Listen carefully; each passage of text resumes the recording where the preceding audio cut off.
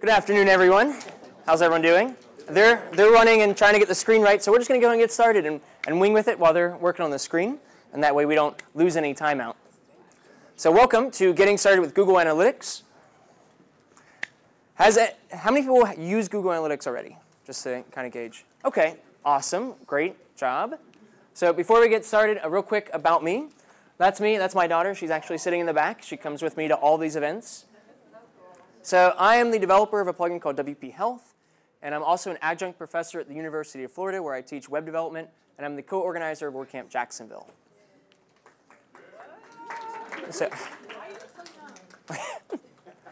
So before we get into things, I want to briefly talk about what is analytics for those that don't use any analytics yet. So analytics is a way to determine what pages are being viewed the most and what actions are being taken on your page. So analytics, at the most basic level, every time someone loads a page that has Google Analytics on it, Google Analytics calls a URL and it sends a little bit of data. It's called a hit. So this hit sends over what browser the user is using, what page they're viewing, what actions they might have taken on the page, what language their browser is setting, and this hit happens every time the page is loaded.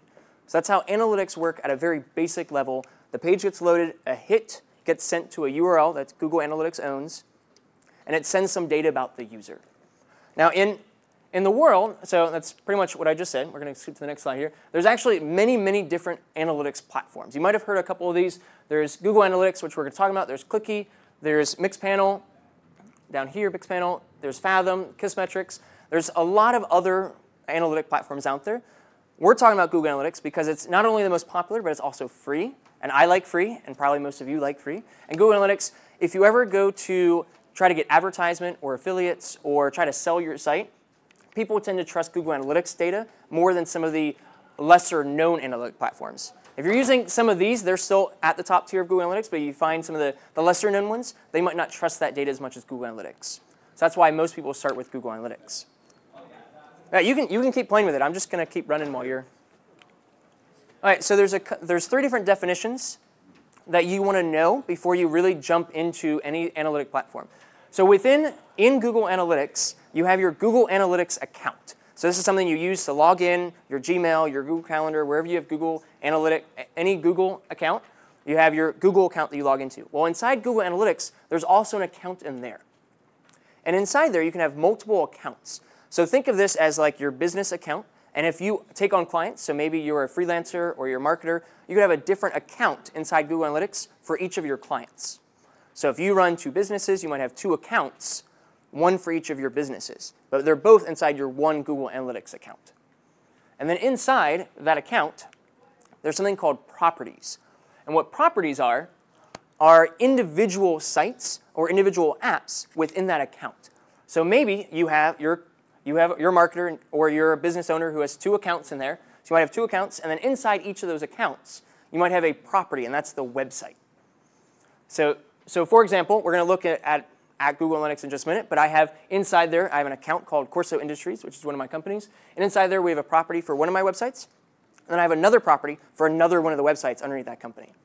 Or you have 2 accounts, maybe for 2 different clients, and then each of those might have only a single property that is a single website. Now, inside there, that's fine. You guys keep running. We'll keep going. So inside the properties, and if this is a little confusing, it'll make sense once we look at Google Analytics. So just trust me, it'll make sense once we get there. But inside the properties, there's something called views. So essentially, how Google Analytics works is every time that hit gets fired and it gets sent in, that data gets sent into Google Analytics, and it looks through the views that are part of the property and determine where do we need to collect this data. So normally, there is a view called raw data or all website data, and pretty much everything you need is going to go in that view. But you could create other views to focus on other things. So you could have a view that only shows traffic that was people referred from social media.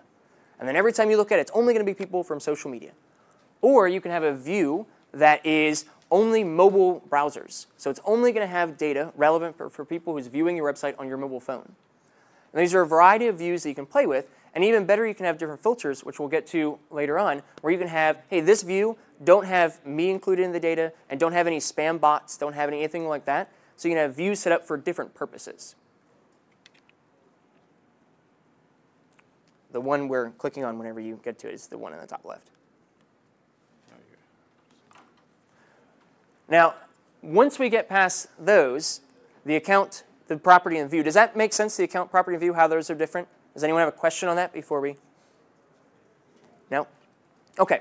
So once we get to the actual data, there's a few other definitions we want to talk about. One is the difference between user and session. So a user is a unique person who comes to your website. So if I go to your website, I will be counted as one user. Google Analytics knows this because when I load the web page, it's going to put a cookie in my browser. So the next time I go to it, it'll go, hey, there's that cookie there. This is a returning user. So if I clear my cookies, or I switch to a different browser, or go to a different phone, I'll be counted as a second user when I go to your site, and not a returning user. So that's something to remember. Users, it's usually counted as one. I'm a single user, but it's based off a cookie in my browser. So if I clear my cookies, or if I'm in incognito mode, or anything along those lines, then I could be counted as multiple users. Now inside there, there's something called a session. Now a session is the time that I'm on your website. So if I go to your website today, and I go through your site, go to view all your pages, maybe buy something, and then I leave, that is my one session. Everything I did in there is in one session. If I come back next week and do some other things, that's a separate session. So I've had two different sessions on your site, even though I'm one user. Something to remember is session is counted, it stops counting after 30 minutes of inactivity. So if I'm on your website and I'm doing some cool stuff, and then I leave, and then it'll wait 30 minutes, and then if I don't come back or do anything, then it's going to go, OK, that's the end of the session. So in the morning time, if I'm on your site doing some cool stuff, and then I get distracted and I go away for 30 minutes, and then I come back, it'll restart a second. Then I'll have two sessions during that day. So that's something to keep. You can change that. I don't recommend going that because everything else, all the math in the world is based off that 30 minutes, so I don't recommend that. But so that just be aware that it's the cutoff's usually 30 minutes. So that's user, that's session. Did you have a question on that? Yeah, I do have a question about the 30 minutes. So you're talking about going away. You're talking about inactivity on the page or clicking away from the page? Just inactivity. So you go. So maybe you have videos on your website, and someone goes to your website, and you have this hour-long video, and they click play and they watch the whole thing. Well, by the time they do something else on your website, it'll be a second session because it'll be considered inactive. So in that case, you might want to change the default. But it's just 30 minutes of inactivity. So if they're just sitting on your page, maybe a really long page, or you have a book or something that's taking a long time to consume, it could still cut off the session if it's if they're not getting hits in. Yes, do you have a question? Yeah. Back to the user. If I use Google Chrome OK. on my desktop and I Google something, land up in my garden, and then later in the day I'm on my phone also using Google Chrome, will it count me twice or once? In most cases, it'll count you twice. There's some newer things coming out where there's cross-browser user. We're not going to touch on that in this song, but by default, it would count you twice because you're in two different browsers with two different browser cookies. But Google Analytics is working on, I'm not going to get into it because it's more advanced, but essentially there will be ways that you could have it set up as one user, but by default, it'd be two different users. All right, so did you close out? OK, I see what you did. That's fine. And it'll be the one in the top left once it opens up. Yes, do you have a question? Even though you can sync up the browsers, across your devices, they're still separate browsers because they're running on separate devices. Yes, most of the syncing, depending on the browser, depending on the settings, there's a variety. But most browsers would sync like history and history and bookmarks and things like that. They don't always sync the cookies. So in that case, it wouldn't apply because it's the browser cookie that's important.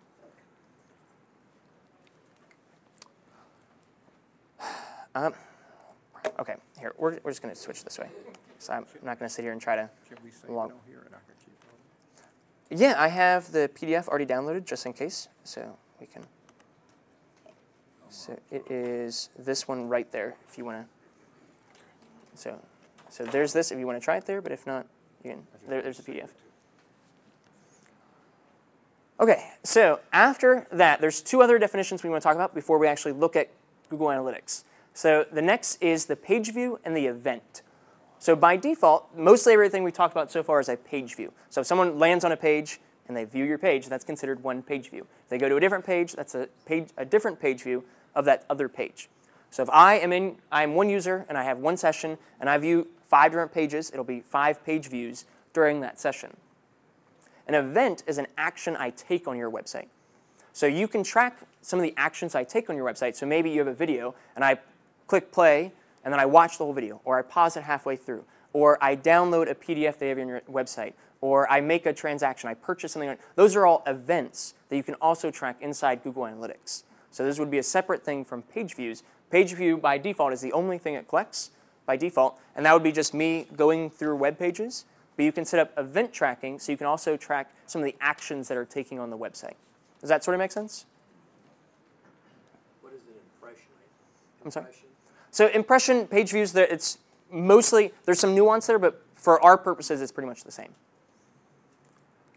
All right, so we're running out of definitions to go over, so hopefully we're almost to the point that we can go into Google Analytics. But there's 3 ones left, so you have 3 definitions. So in the steps of the funnel, you might be aware of something called a marketing funnel. So essentially you have, no matter what kind of website you have, you probably want people to come view your website, and there's probably some action you want them to take on your website. Whether it's sign up for your mailing list or buy a product, there's something along those lines.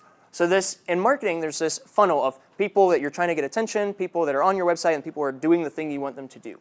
So this is the concept of the funnel. In Google Analytics, they have this same process, and it looks like we're almost there. OK, that's not what I'm using. I'm using the other piece. Oh. Awesome.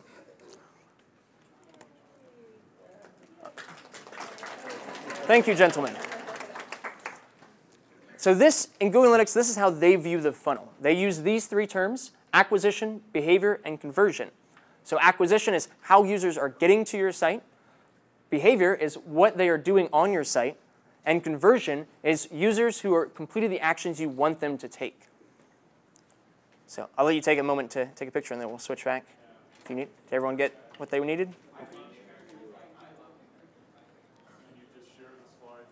Yes, I will have the slides. I actually have the URL for the slides in these slides, so you'll get it at the end.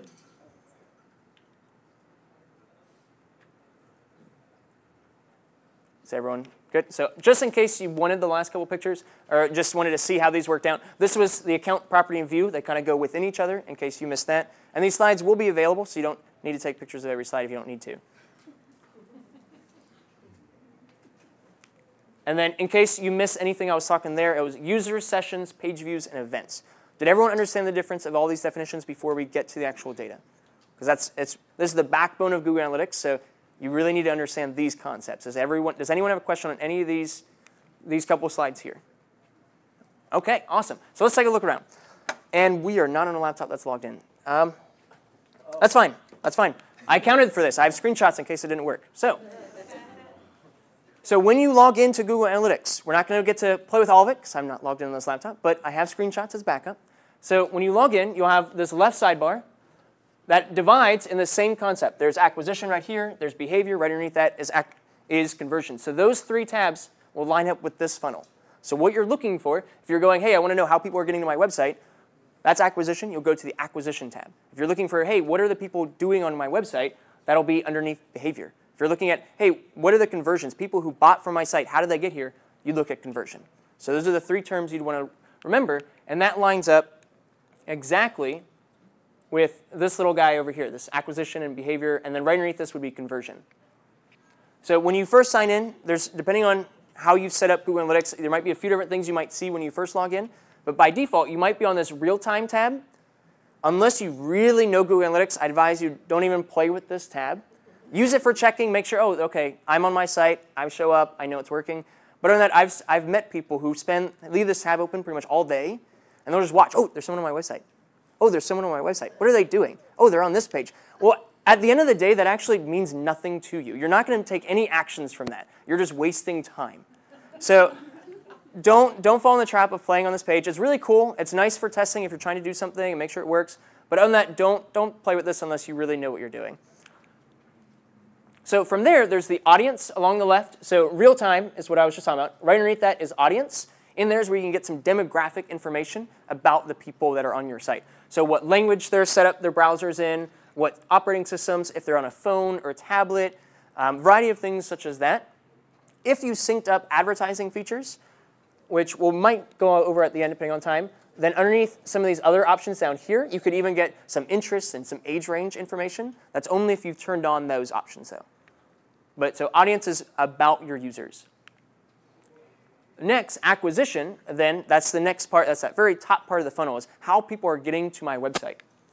So you'll see something like this when you first jump on, and then you'll have these acquisition channels. So by default, Google knows if something's coming from social media, in most cases. They know if someone's coming by referral. So if someone mentions you on their website or they link to you somewhere, that would be a referral. They also track search. So maybe if someone searches for you and you show up in the search listings and they get to your website.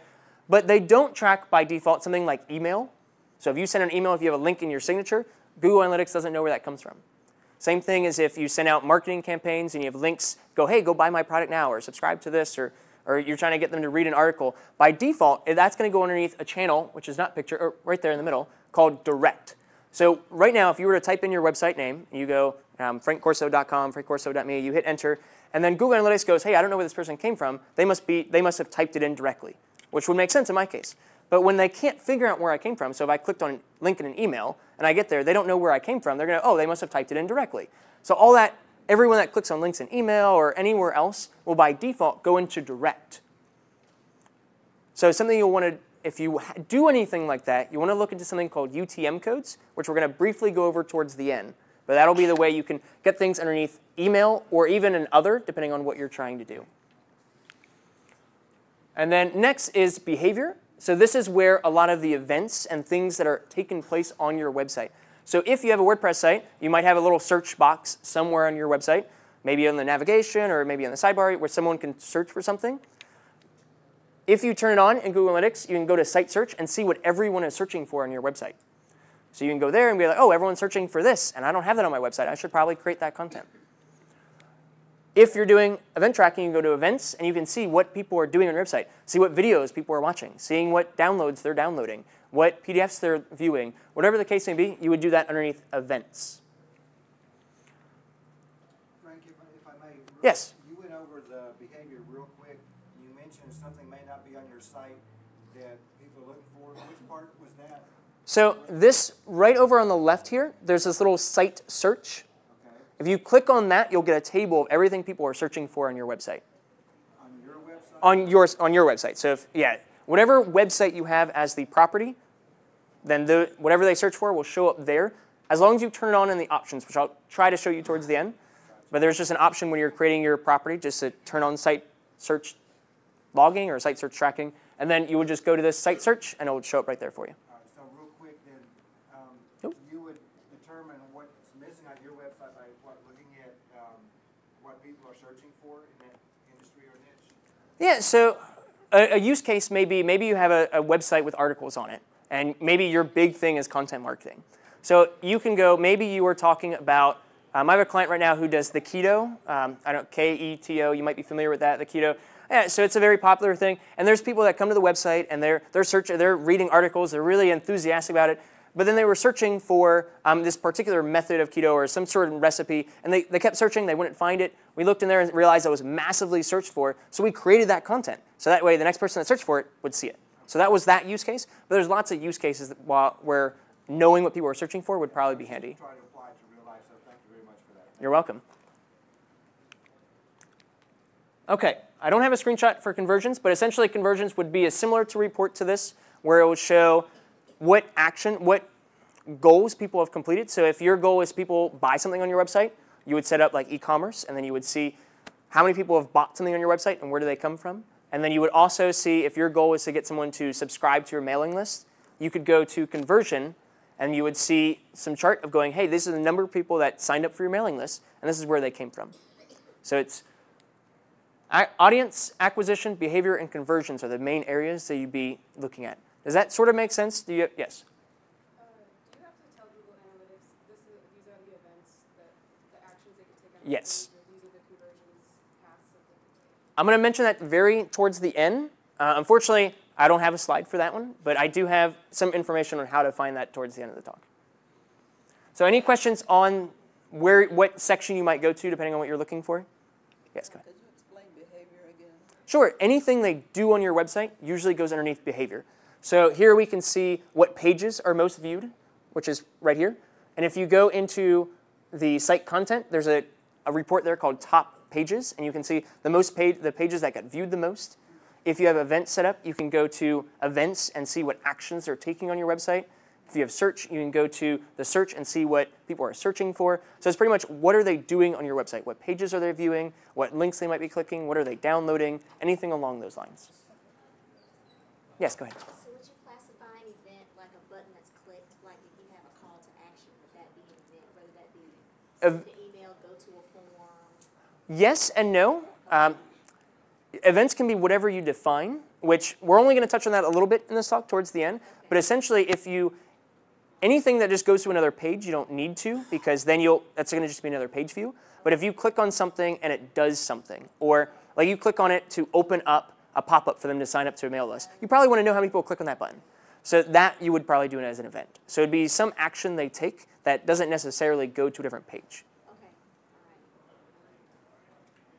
right. Yes?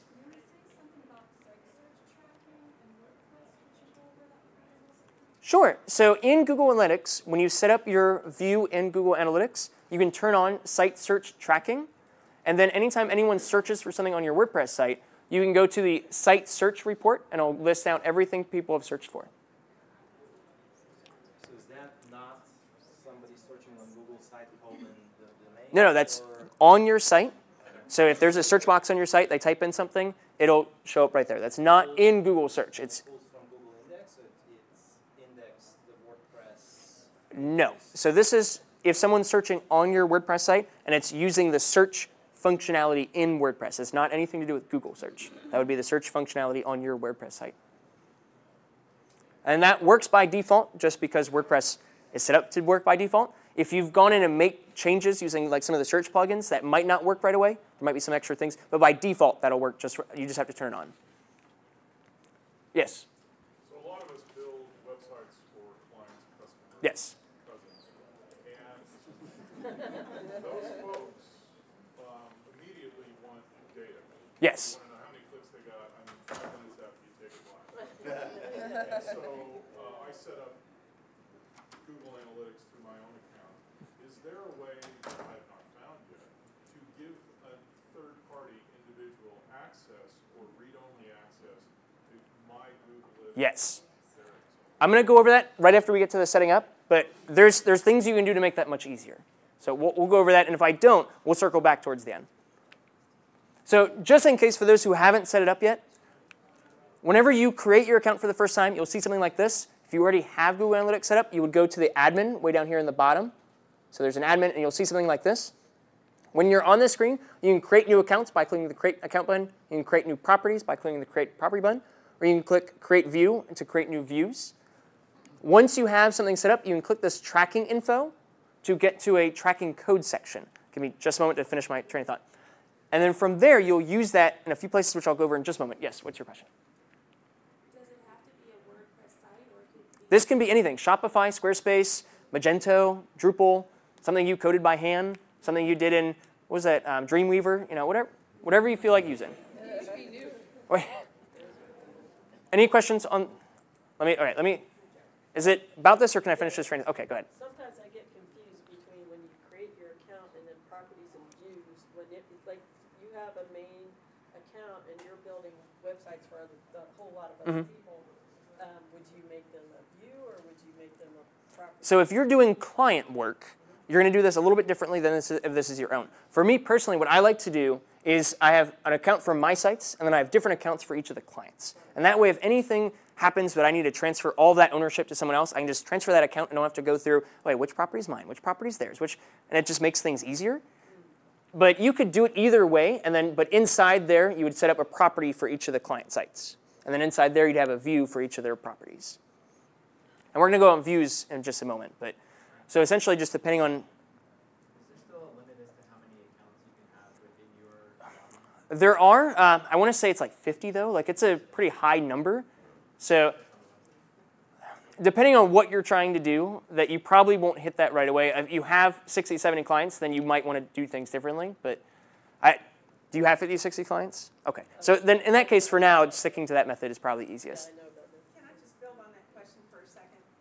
If you have multiple clients, is it not better in the client's interest to set them up their own account with you having admin rights to it in case you don't stay with that client? They take all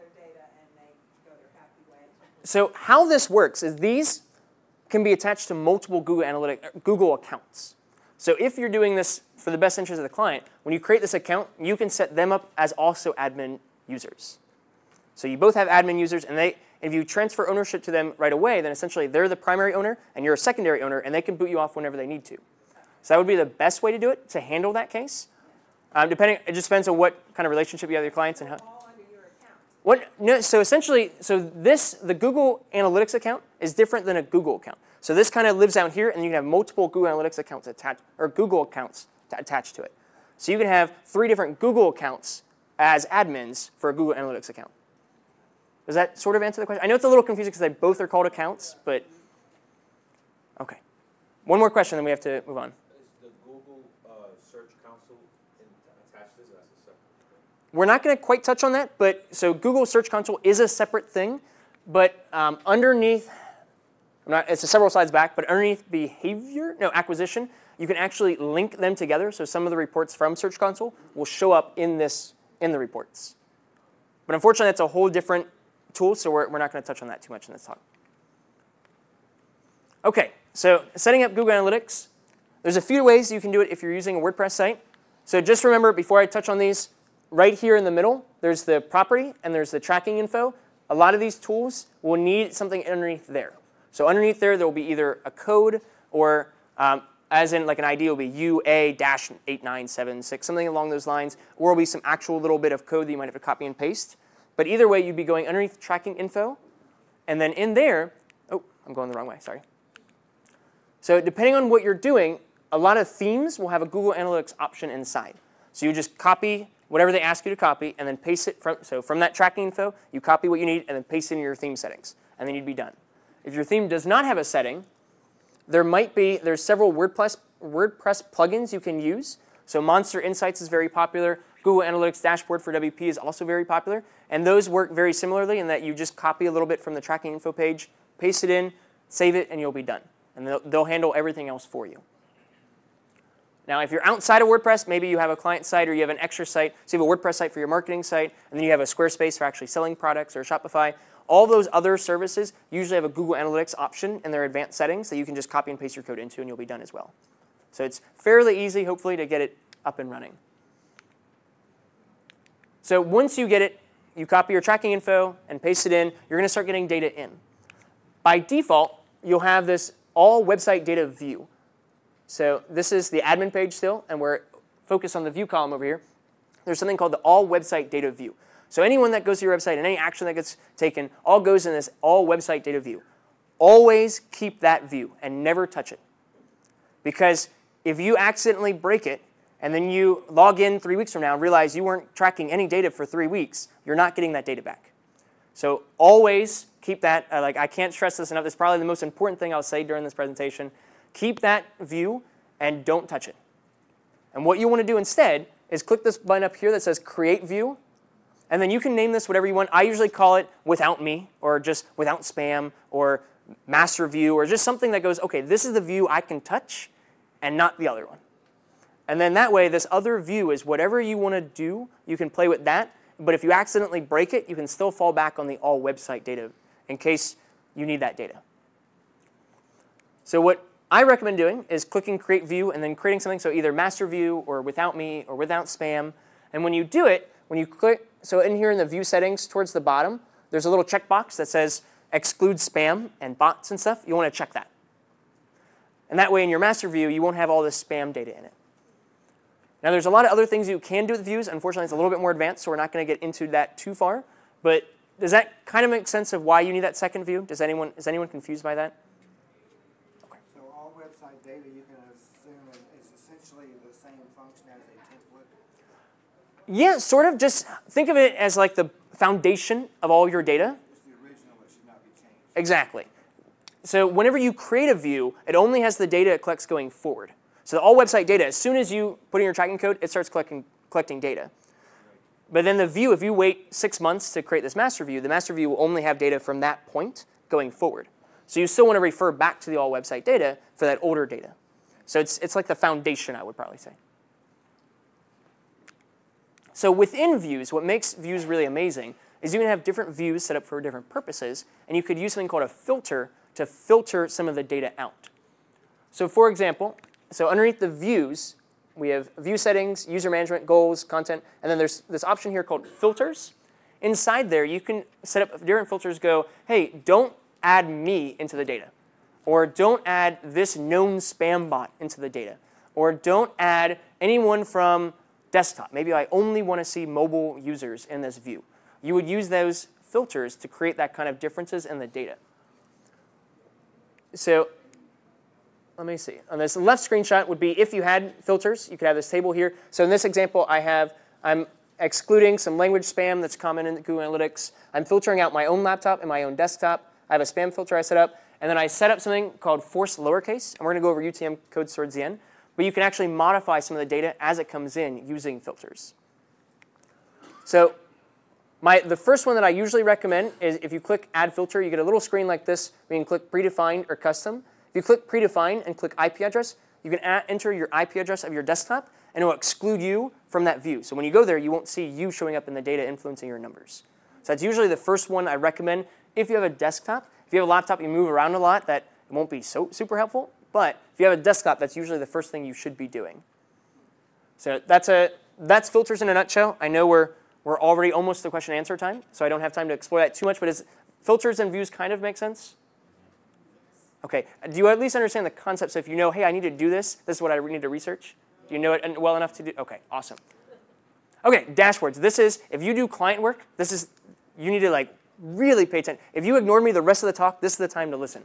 So dashboards are this really, have you ever played Google Analytics? You could probably spend 3 weeks looking at the data and still have no idea what you just looked at. It's very overwhelming. So dashboards are a way that you can go, hey, I just need to see these 3 numbers. I just need to know, maybe I have a goal in mind. I want to increase my social media traffic so I get more sales. So you create this dashboard, and then you can go, OK, I want this little box tell me how many unique visitors I had last week. This little box tell me how many total visits. And maybe this box tell me the keywords people are searching for. And you just want this box to tell me how many people bought stuff. Maybe that's all you need to know. So you can create a dashboard, create little boxes, and go, hey, this is the report. I only need to look at this. And that way, it removes all that extra noise. And you can create this little guy that just goes, hey, this is a little tiny box. That's all I need to pay attention to. Now, that may seem overwhelming going, I don't know what numbers I need. Because you might not know that right away. Well, the beautiful thing is when you go into this, when you create your first one, there's this little starter dashboard. You can click on that, and it'll pre-populate all those boxes for you. Even better, you can click Import from Gallery. And then there's all these user templates that users have created for different purposes. So you can go, I want to increase my content marketing growth. So you can click Import from Gallery, type in content marketing, and you'll find a dashboard suited for that goal. If you want to type in social media, you find a dashboard that's already pre-created, designed to help you focus on social media numbers. So whatever your goal is, you can click Import from Gallery, type that, and at least get started. And then once you understand dashboards a little bit more and you see how they all work, then maybe start making tweaks to it. But to get started, I would recommend importing from Gallery and just typing whatever you're focused on at the time. Now, and then in the last slide, there's this last point right here. If you do client work, this is amazing. So essentially, with the dashboards at the top here, there's this little email button. You can click email, and you type in an email address, and it'll send out. That sounds great in itself. But then there's this little option underneath that goes, oh, on a regular basis. So you can check this and go, oh, every Monday, send this report out. And then so whatever you do is every Monday, you get this dashboard emailed to you. And then you glance it over and then type a few sentences for analysis and send it off to your client. And they're like, wow, you must have been spending weeks on these. This is amazing. And I'm telling you, it works. But even if it's just for yourself, just having it emailed to you every single Monday and going, OK, all I have to do is just look at this dashboard and I know everything I need to know, that if you came into this going, oh, Google Analytics is overwhelming, knowing you can do that is probably a sigh of relief, because that is an amazing experience. All right, we only have a few minutes left, so I'm going to touch on UTMs real quick. So getting better data with UTMs. UTMs, if you haven't encountered these before, and remember, these slides will be available after, so you don't have to. So UTMs, so way back when, decades ago, there was this platform called Urchin Web Analytics. And they used this cool thing called an Urchin tracking module. Well, then Urchin Web Analytics was bought by Google and changed its name to Google Analytics, and then became like the de facto standard. So now every other analytics platform in the world all uses the same thing because it's so popular. So you can use this pretty much on any analytics platform. And if you create these to use it at Google Analytics and you move to another analytics platform, it'll automatically work because it's the standard. So this is the way that you can get specific data instead of everything falling into that direct channel that I mentioned earlier. You can use this to go, hey, this link, I want to know exactly what this does, and this is the way I want Google Analytics to report it. So for example, you could track how many people click your email signature. You can test which links in your email marketing converts the most customers. So maybe you send out an email with a new product, and you have a link at the top and a link at the bottom, or you have this 3 email sequence that are kind of setting up this new product. You can see which link out of all of those people actually clicked on, and which of those links people clicked on that actually went on to buy something, or do whatever you needed them to do. You would use UTMs to do this. So there's 5 parts of a UTM. Campaign is the actual name that you want to give this campaign. So it might be Spring Sale 2019, or my new product, or whatever you want to name it. This is entirely up to you, but it will be whatever name you want to see when you go into Google Analytics and you go to acquisition. There'll be a new campaign report, and then so they'll be all funneled underneath the campaign name. So if you have all these different, if you have Spring Sale 2019, and then maybe book launch, or new, I don't know, whatever, but any of those other campaigns, whatever you wanted to see there so you know what this is, you would want to name it as the campaign here. The medium is the type of platform. So in this case, it would be something like email, or social, or CPC if you're doing cost per click ads, something along those lines. What is the medium that is being used with this link? And then source would be the actual platform. So if you have something where a medium is social, then source might be Twitter or Facebook. If you have medium as CPC, cost per click ad, then the source might be Google Ads or Bing Ads. If you have a medium of email, the source might be the exact email. So maybe it's book launch email number 1 or something to that effect.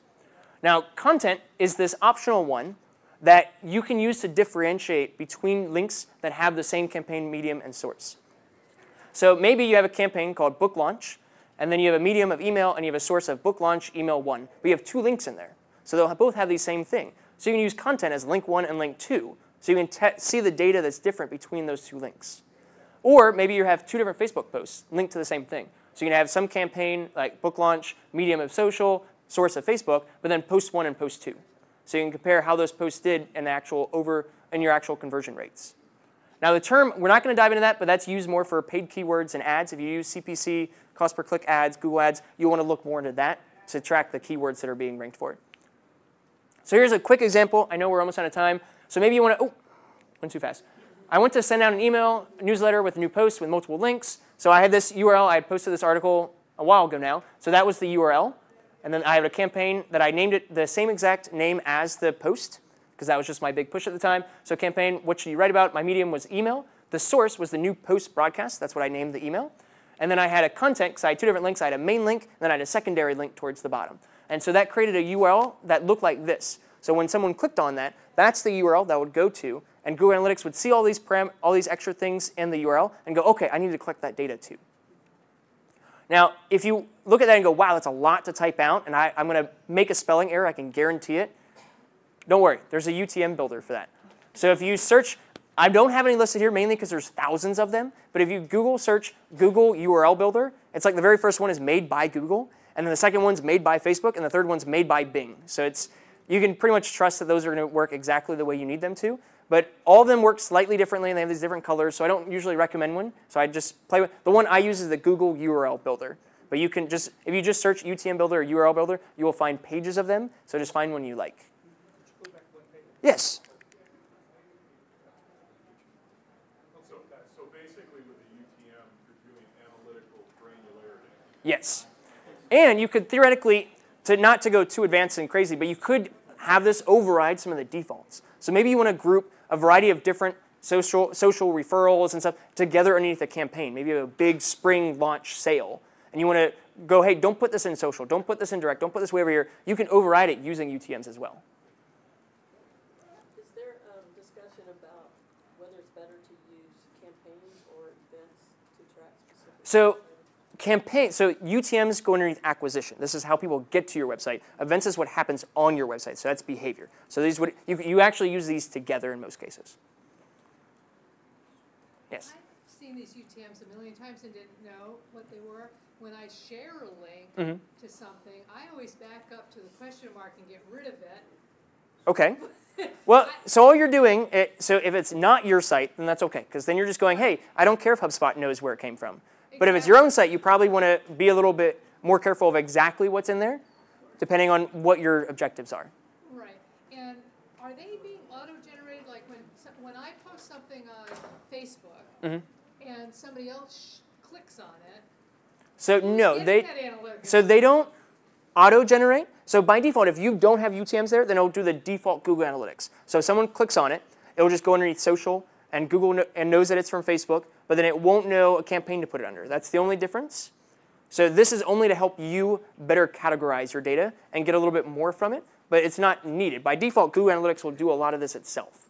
And so when I do a MailChimp campaign, that's where you definitely want to use it, because so you have to manually generate these UTMs on each link. Yes. It's not being generated by No. MailChimp. Now some email list providers, I think MailChimp also has it. There's a little add UTM tags option when you paste your link in, so you can just like type in these couple things, and then it'll create the URL for you right there as you put it in. But not all of them do that. I don't know if MailChimp does. I want to say it does, but that'd be something to... You just get your analytics for the mailing from MailChimp directly, but it wouldn't be integrated into... Exactly. But it also... So for example, if we go back to this example here, maybe I sent out this email newsletter, and maybe the goal of that new post was to get them to buy a product. Well, MailChimp wouldn't have that data. So by having it over here, I can go, hey, I sent out this article, and I saw 3 people who came from that article bought this product. And I wouldn't be able to do that with MailChimp data alone. I'd have to have that in Google Analytics. All right, and we're just out of time. Let me just wrap this up, then I'll try to fit some questions in. So where do you go from here? There's a couple things we did not go over. Goals and e-commerce. And I mentioned these in passing. These are definitely great tools. They're a little bit more advanced, so I wouldn't start with these if you're just getting started. But what you would look for is goals, e-commerce. You can track what is being bought on your site, what category of product, what product itself, things along those lines. Event tracking, just pretty much what we've been talking about with events. Custom dimensions. It's actually a little bit more events. I'm going to get back to that during question and answer. Learn more about filters and views. There's so much more you can do that than even the examples I mentioned. There's also 2 other tools that Google makes that layers on top of these. So once you know all this stuff, you can go to Google Tag Manager and even include so much more different actions into it. And then you have Google Data Studio, which imports all of your other data from your mailing lists and your Facebook pages and creates even more reports that you can create. I wouldn't recommend starting there. Like start with Google Analytics. But as you go, that's where this is the kind of game plan that you would want to aim for. And last but not least, I have these slides at franksslides.com. That just redirects to SlideShare. All of my slides are there, so if you want to browse.